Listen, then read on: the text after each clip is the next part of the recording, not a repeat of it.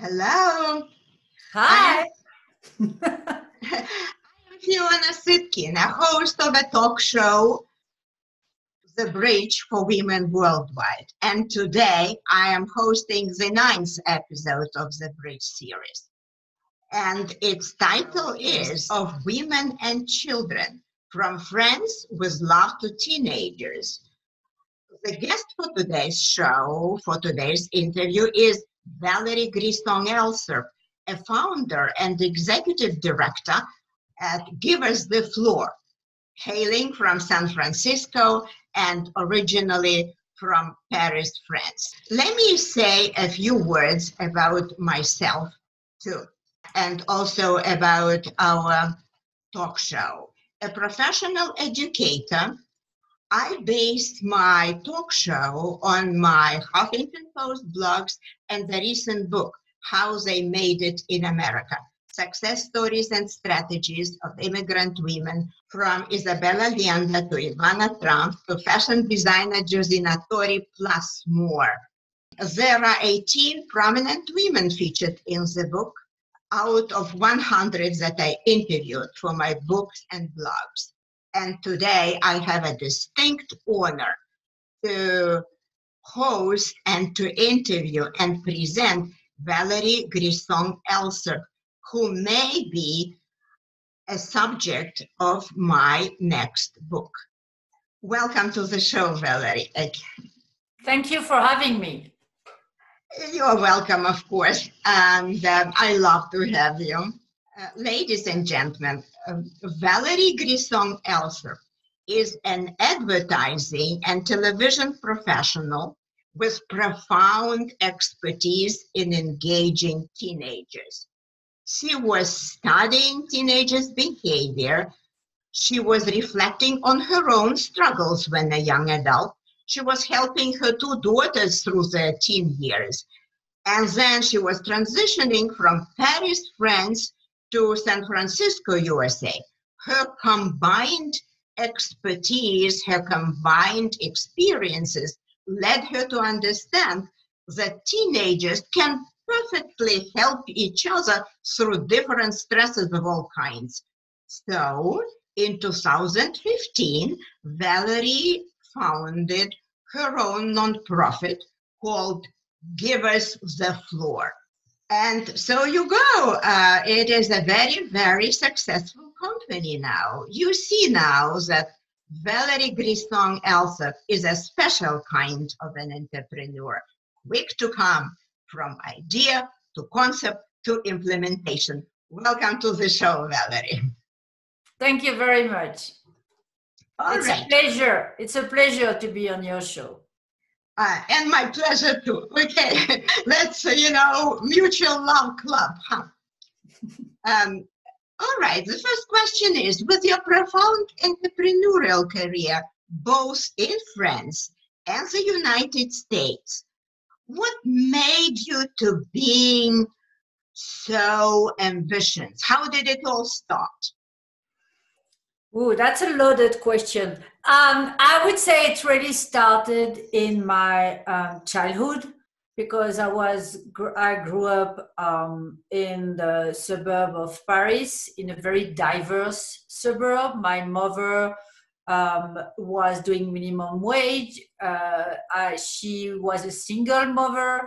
So I always felt that I was different from other people and not as good as other people. As a kid, I couldn't participate to a lot of activities that the other one were participating. As a teenager, I couldn't buy records, I couldn't go to concerts, to camp. So that really what gave me my drive. I just wanted to get out of there and do something. Okay, all right. So that's good. I know that you are now immigrant in the States for 7 years, right? 8. For 8 years, okay. So you are mainly a self-made woman with ambition and drive. Good, I love that. But why did you seek success in a new country? So I had this idea of doing a virtual world for teenagers and pre-teenagers, and it was a very ambitious project, and I thought that I needed a big market. And I had been working with the US for years before, and I actually always wanted to go to the US and work to the US in the US, because for me it's easier to work in the US because business-wise, it's like it's just more straightforward. People give more chance to people. So I really wanted to go to the US, and this project that I had was obviously made for the US because it was ambitious. So the market needed to be big. And also the parents, I was believing that the parents in France were not ready to believe that you can do good through internet for kids. I see. Well, so you wanted a better life and better business, so you came to the States. Right. Very logical. Yeah, and I'm glad. I'm happy for you. All right, Valerie, now that your company, Give Us the Floor, is up and running, could you please elaborate on its objective? So the objective of Give Us the Floor is to help teens in distress. And the way to do that is to bring back positive peer human connection, but via screen. So it's really bringing back a positive human connection, but because it's very hard to get them in person, we're doing it via their mobile phone and their screen. And it's been very successful. We're very happy. I know that. Yeah, and could I ask you, what is your vision for the company's future? Now everything is okay, but are we evolving, moving somewhere? Oh yeah, we're right in the middle of scaling. So we started a little more than 2 years ago. We tested, we looked, and after 6 months, we saw the huge amount of participation of a participant and the testimonial. They were saying how much it was helping them. And so we thought, okay, we are onto something. So we kept growing, and then at the end of last year, beginning of the year, we had major funding to grow and scale. And so our goal now is to help 10,000 teenagers by the end of 2021. Right now, we're helping 1,000 of them. Yeah, that's great. That's great. Continue your good job. Thank you. Valerie, it's my understanding that Give Us the Floor became famous for the innovative format which leverages the teens' obsession or devotion, call it whatever, with social media, right? So let me ask you 3 practical questions that might be interesting for our audience, and you may answer in whatever succession you choose, because they are all interconnected. It's about the guts of your business. All right. Question 1, how do you create a safe community online? Question 2, do the teenagers sign up themselves, or do their mothers or fathers need to help them with that? And the third question, probably very important too, how do you reach out to their parents who want you to help their children? So I'll start that. How do we reach out to parents? We don't actually reach out to parents. We really try to find directly the teens that need help, and we really mostly find them on social media. And because one of the things we've seen is that if a parent or if an adult recommend a teen to join, they won't do it because it's kind of a parent stuff, and they don't want their parent to tell them to go do something. So, but we find them directly, they're way more inclined because it's their initiative. They see that's a teen thing, that they're no adult. They're way more inclined to sign up. So that's the first natural environment. Yeah, it's just that you know, a lot of the teens that we have tension in family, and it's just that the age, when you're at this age, most of the time you don't want your parents or the adult to tell you what to do. So by reaction, you won't do it. So there are exceptions, of course. There are some, but we go directly to the teenagers, and they find us and they sign up. So we don't need parents. They sign up by themselves. We serve 13 to 19-year-old, not younger. So sometimes we have parents that contact us because they wonder if it's a safe place, how does that work?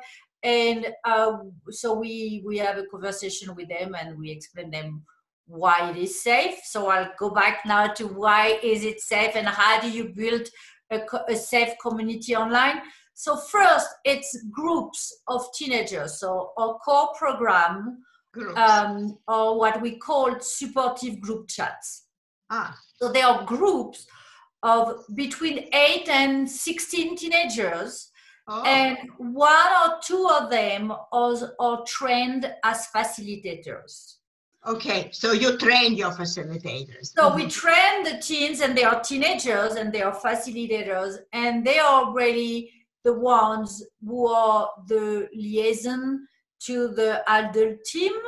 And if anything seems odd, if there is a crisis, is there any doubt, they are trained and encouraged to reach out to what we call their adult advisor.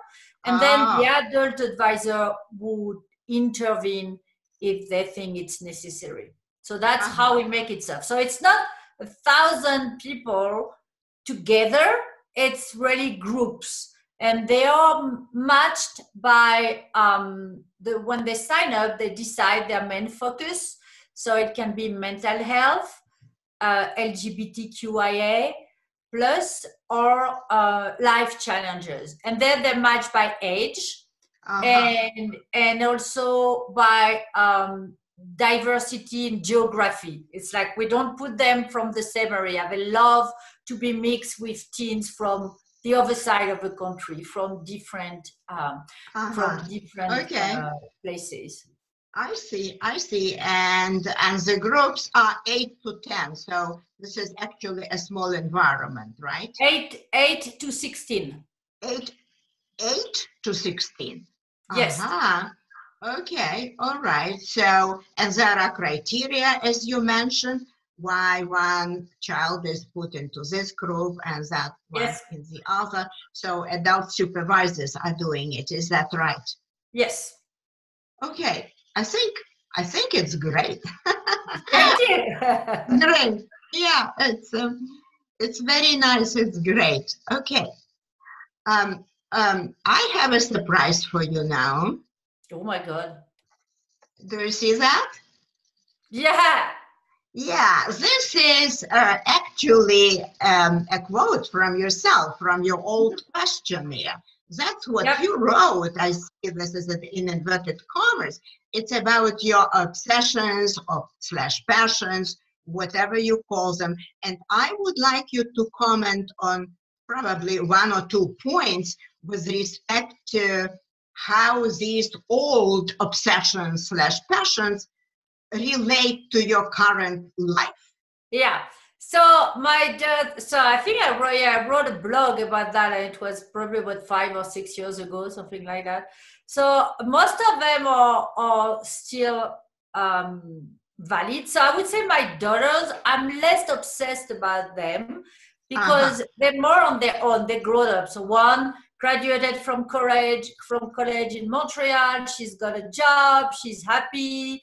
A nice boyfriend, so I have nothing more really to do in her life. I'm here when she needs me, but it's not like a day-to-day supporting and making sure everything goes well. The second one is 18, and she graduated from high school. She took a gap year and she's working now, but she's going to go to college next year. So I kind of have the impression that they're on rails and ready to go for life, and they don't need me that much anymore.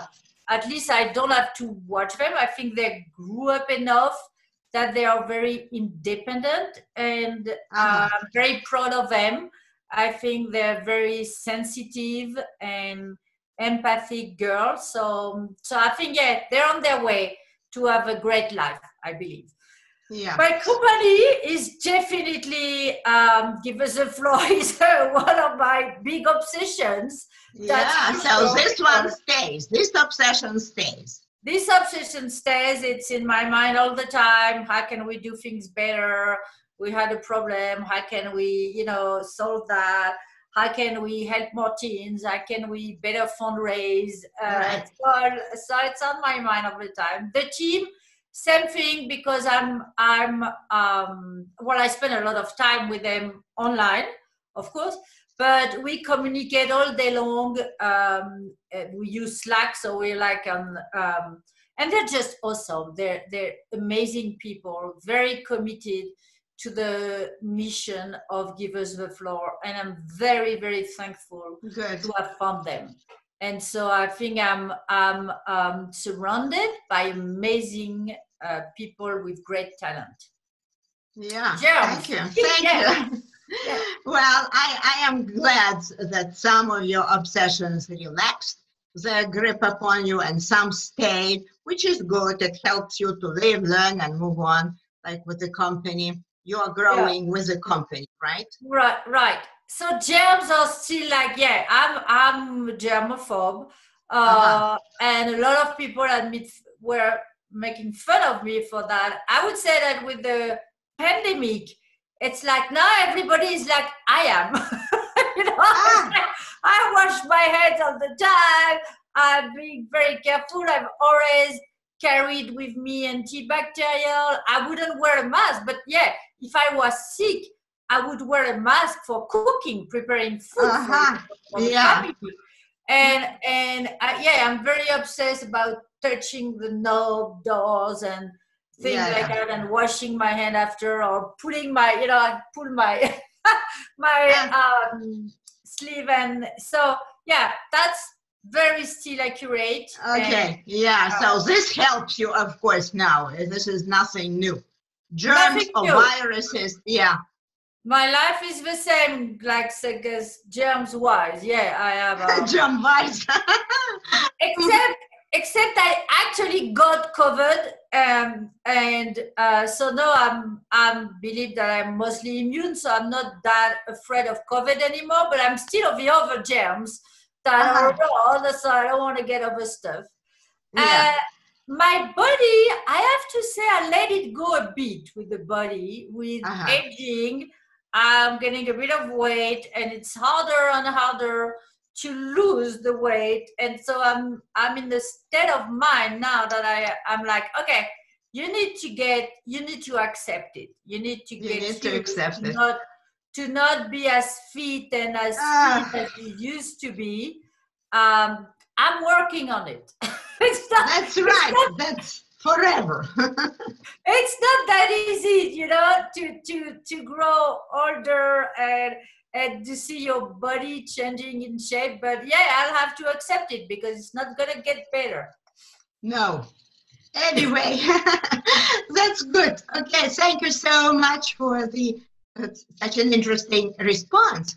Now, another flashback that I would like to offer you, Valerie. You may remember our common friend, a woman who actually brought us together, Maya Strela-Migotti, SVP and head of Ericsson Silicon Valley. Maya shared with myself and with you, as far as I know, her motto, her principle in life: forget failures, remember the learning from it. And in my book, she was featured for inclusive leadership, which includes learning from failures. Now, I am wondering if you could share with us what are your background values, or at least one value. What is your guiding star to help you live, learn, and move on? And why? Please. So yeah, inclusive leadership, really, I always listen to the team and to people around me. We do it with the teenagers too, with our users. I think that's one of the reasons we're Give Us the Floor is so successful, is that we're always listening to them, asking questions to the user, how can we do better? And we listen to them. So that's a big part. That's a big part of my of my way of leading. Character building. I like to see the team grow, and so I'm always trying to the team to have them evolve and not stay where they are. Perseverance. I'm a big I've people see me as very resilient, and I can sometimes be stubborn. You know, so definitely the American mindset. I'm not sure what is the American mindset anymore. So maybe if you want to tell me what it is, I would love that, and then I'll tell you if I.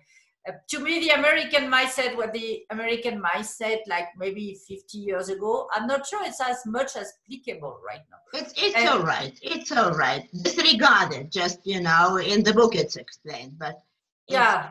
Okay, you just admit it. I love what you are saying about inclusive leadership and perseverance. I think these are very characteristic of you, both inclusive leadership and perseverance, and that makes you, a person was very much in common with Maya Strela-Migotti. She was on my interview too and gave an excellent interview. So yeah, I like Maya very much.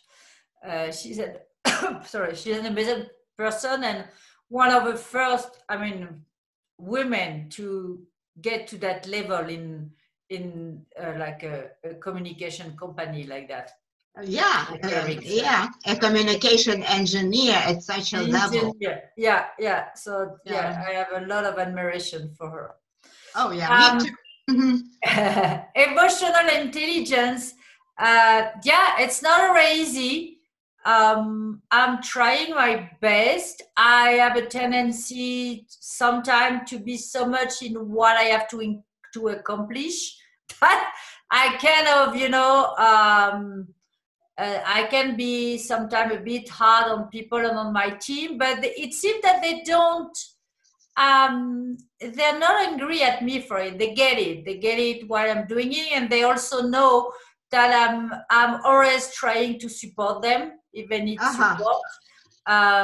It just, and I think it's a very big difference. So I don't know, being from Russia, but one of the things I've really seen in the US compared to Europe, at least France, in that in France, you say things, you say critiques, and people are like, okay, you criticize what I've done because it's not good, and that's fine, and I'm going to do better.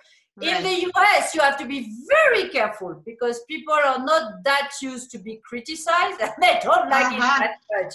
You have to be way softer in the feedback that you give in the US. So there's a cultural shock a bit. Right.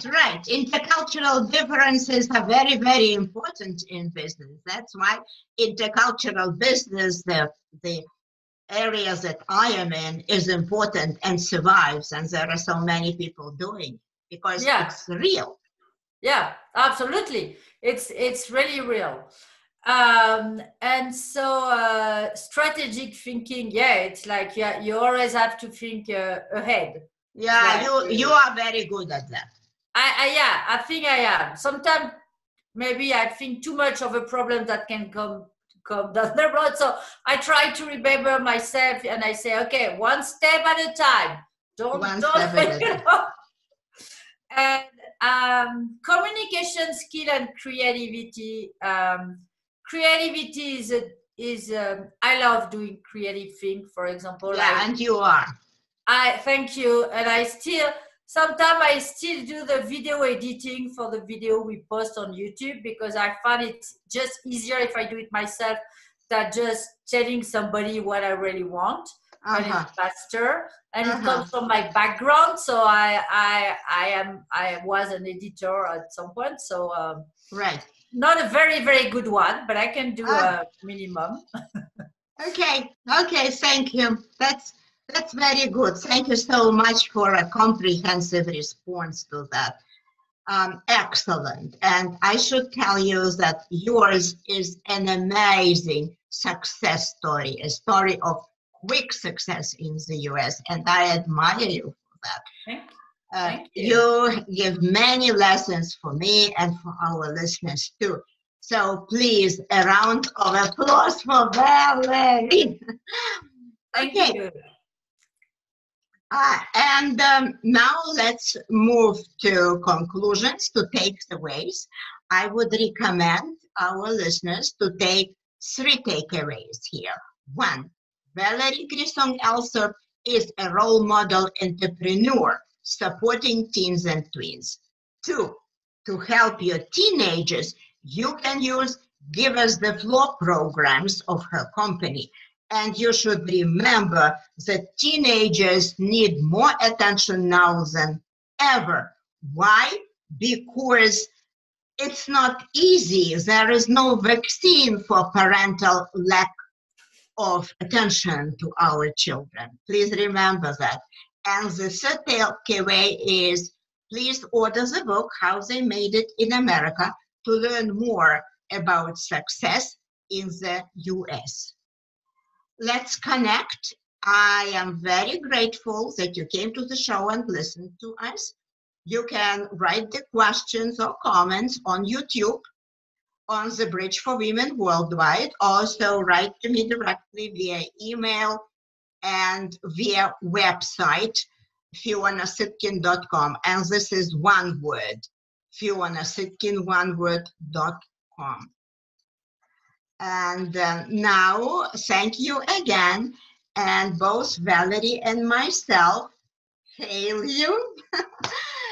Wish you well and stay healthy. Bye-bye. Bye. Thank you very much.